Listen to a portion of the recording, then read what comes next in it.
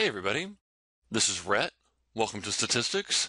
In this video, we'll learn about z-intervals. The building blocks of every confidence interval are a point estimate and margin of error.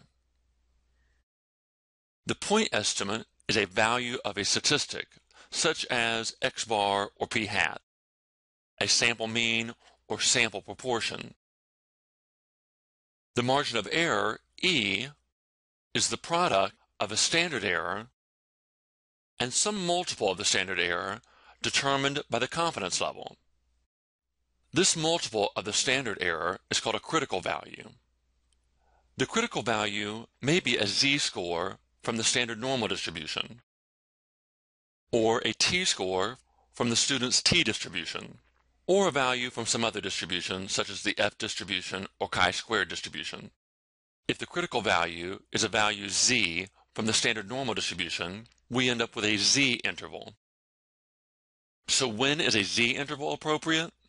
A z-interval is used to estimate the population mean mu when the population is normally distributed and the value of sigma is known, or when the sample size is large, greater than or equal to 30, and the value of sigma is known.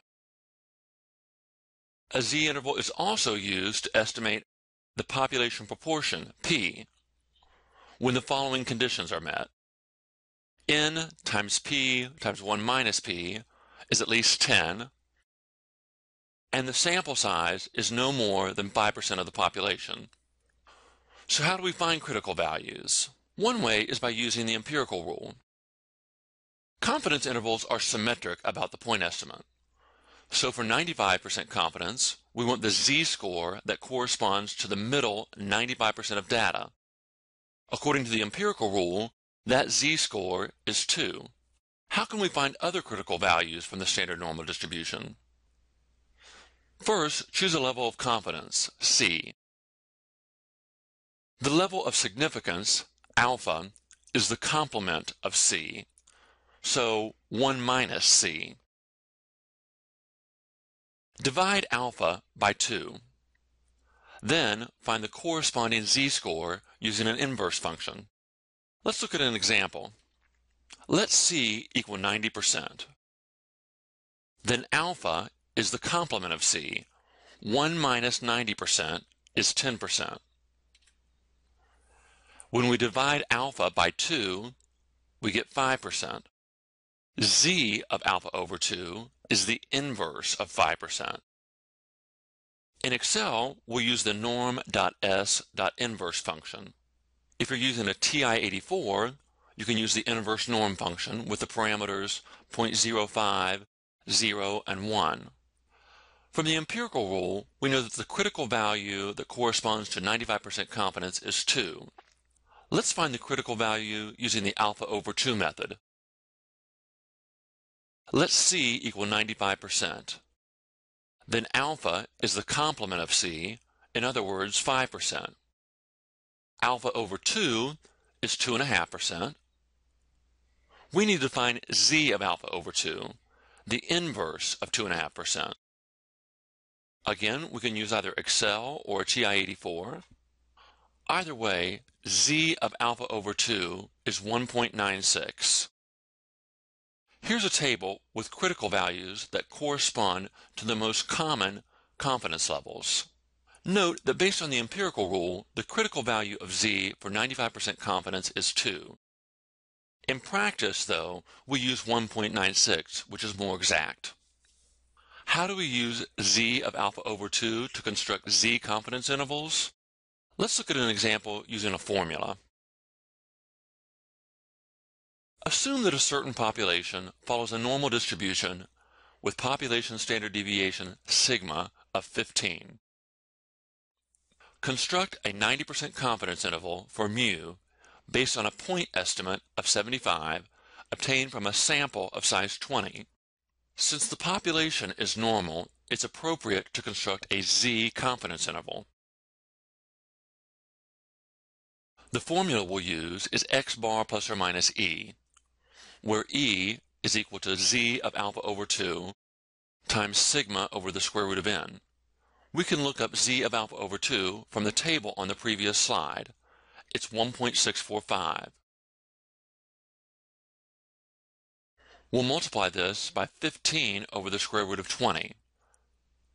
The result is approximately 5.5.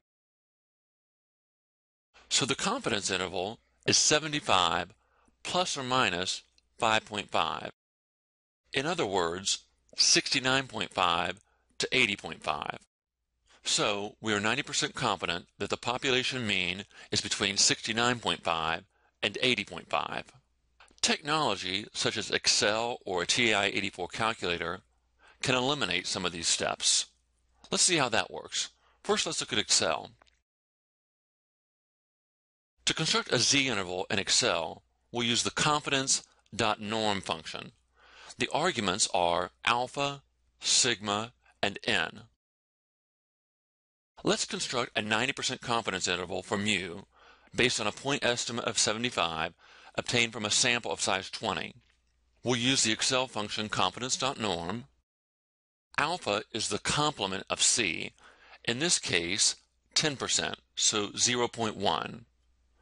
Sigma is 15 and n is 20. The output is the margin of error, 5.517 or approximately 5.5. This is the same margin of error that we find using the formula. Let's construct the z-interval using a TI-84. Again, we'll construct a 90% confidence interval for mu based on a point estimate of 75 obtained from a sample of size 20. The z-interval function is found under the Stat menu. Select Test. Option 7 is z-interval. You'll select either Data or Stats. If you have raw data in a list, select Data. If you have summary statistics, select Stats. We have summary statistics. Sigma is 15, X bar is 75, N is 20, our confidence level is 0.9.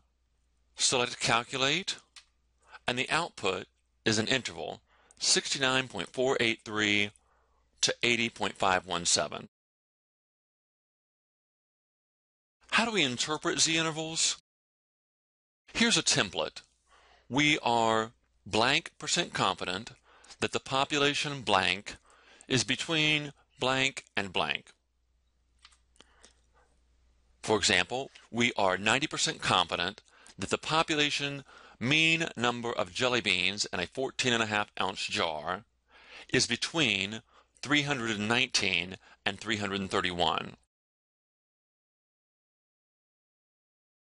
So in this video, we learned about z-intervals, when to use a z-interval, how to find critical values from the standard normal distribution, z of alpha over 2, constructing z-intervals using technology, specifically Excel and a TI-84, and interpreting z-intervals. Thanks for watching and have a great day. Until next time, stay real and be rational.